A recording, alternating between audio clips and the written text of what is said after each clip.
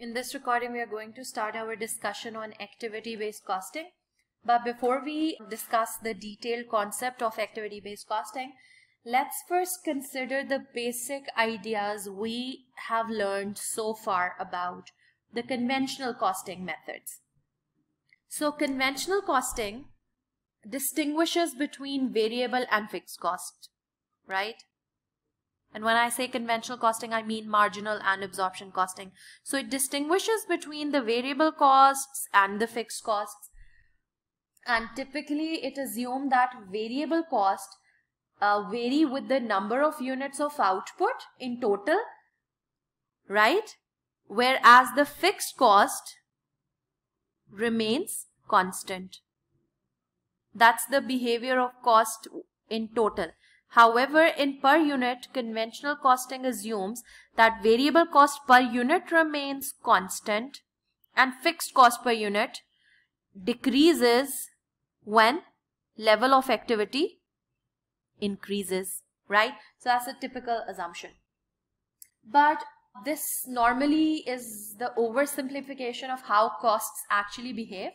For example, variable cost per unit is assumed to be constant, but it often increases at high levels of production where, for example, overtime premiums might have to be paid.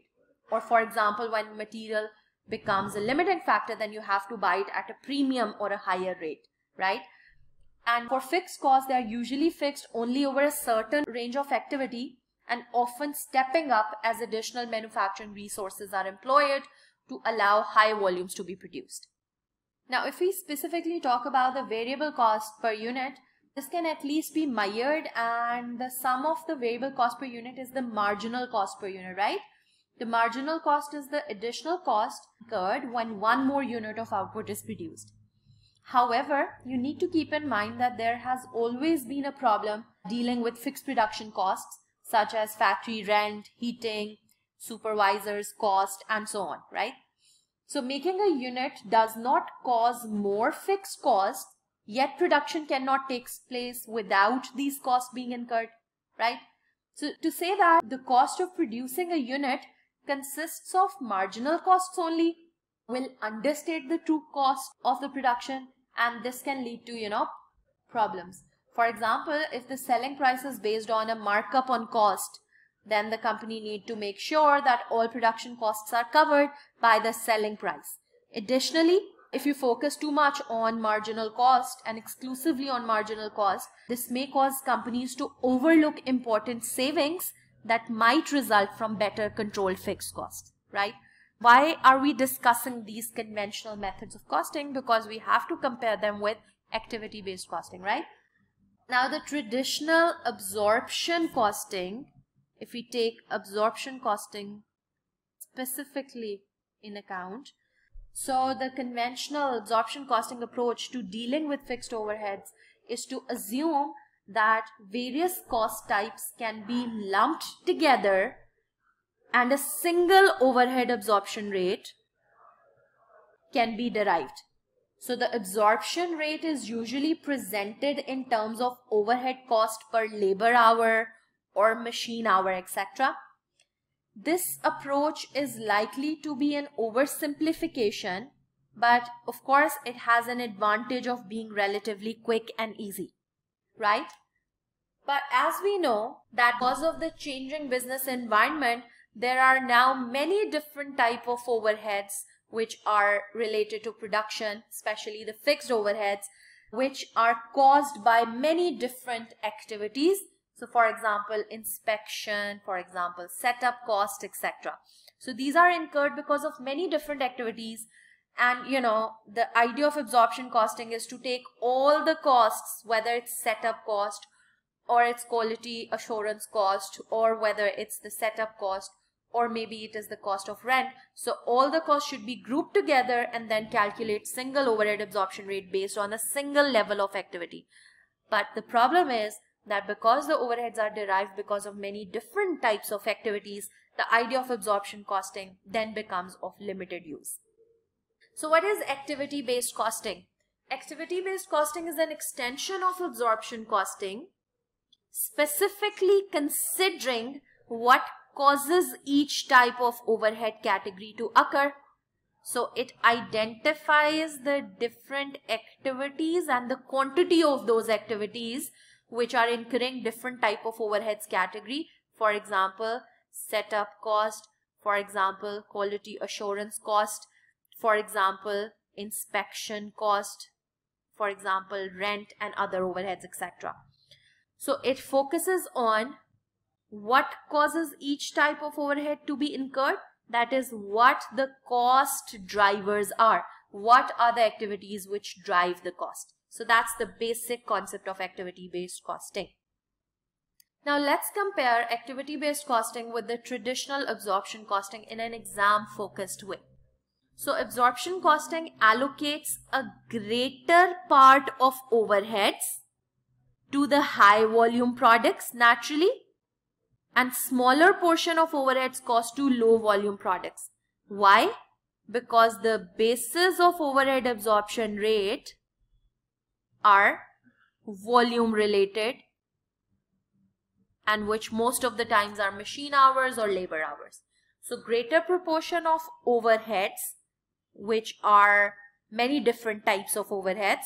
So greater proportion of the total overheads will go to the product with higher volumes, and smaller portion of the overheads will go to the lower volume products, regardless of the fact that maybe the low volume product was causing more activities and hence more overheads, right? So activity-based costing solves this problem, and it tries to overcome the problem by allocating overheads to products according to the cost drivers. So according to what drives the cost, and then charging the cost according to the consumption of those cost drivers by individual product, right? Now for your understanding, we now have a diagram on the screen. So traditional absorption costing uses a single basis of absorbing all overheads into the cost units for a particular production department or cost center. So all different type of overheads, production setup, machine costs, supervisor's salary, machine repairs, inspection, and the list can go on. So all these costs are combined together as the total overhead cost for one particular department, and then these total overheads are absorbed into the production by calculating one single overhead absorption rate, for example, on machine hours basis. Now the idea of using machine hours as the basis of absorption for machining cost is all right, but why machine hours are used to absorb the overheads like production setup cost or supervisor salary? Machine hours are not even linked to these overheads. But absorption costing ignores this fact and combine the overhead cost and calculate a single basis of absorption. And that is why eventually high cost will go to high volume products and low cost will be absorbed to low volume products, right? But when we compare it with activity-based costing, each type of overhead is absorbed using a different basis depending on the cost driver. So this means that we have to calculate multiple overhead absorption rates to come to the cost per unit of a product. So it is more work, but it is more accurate and more realistic, right? So from this diagram, each different cost, for example, production setup cost, machining cost, supervisor salary, are being absorbed using separate cost drivers. So for production setup cost, the cost drivers are number of production setups. For machining cost, machine hours seems to be relevant because more machine hours, more repairs and machine oil will be used. And then total labor hours are linked to supervisor salary. So these are the cost drivers used by activity-based costing to basically identify what drives each of these three types of cost. In activity-based costing, different types of overheads are grouped together and they are called as cost pools. So for each cost pool, a different overhead absorption rate will be calculated based on its relevant cost driver. So for example, in this example, 3 different overhead absorption rates will be calculated and then the overheads will be absorbed into the cost units.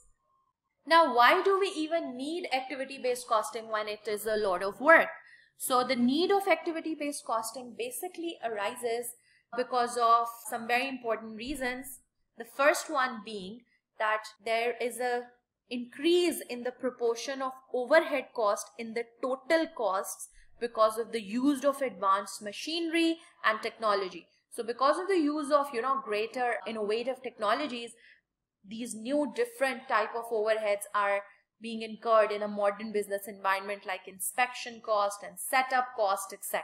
Right? So these are modern concepts, but these are increasing the proportion of overhead cost in total cost, and the variety of overheads are also increasing. So we need more analysis of these activities and different type of overheads, hence the greater need for activity-based costing, because it analyzes all the cost drivers separately. Then because the production is getting complex and there is increase in product range where all products are consuming different amounts of overheads, and most of the overheads are not even volume related anymore. So we need a proper extensive analysis in the form of activity-based costing. Then the cost of information in today's world, because of the greater use of technology, is decreasing. So collecting information, analyzing information is easier than in the old time. Similarly, there is a very high increase in non-volume related support activities like machine setups, like inspections, like quality control procedures, etc. Right? So that's why we need activity-based costing. Now these kind of topics, that why activity-based costing is needed, can be tested as objective test questions. So you need to prepare for these kind of topics as well. Theoretical aspects are equally important as numerical aspects, right? So maybe you'll get a 2-mark question, 2-mark objective test on calculating activity-based cost per unit of some product, or you may get an objective test question which is completely theory-based and discussing the need for activity-based costing, right? So these topics are equally important.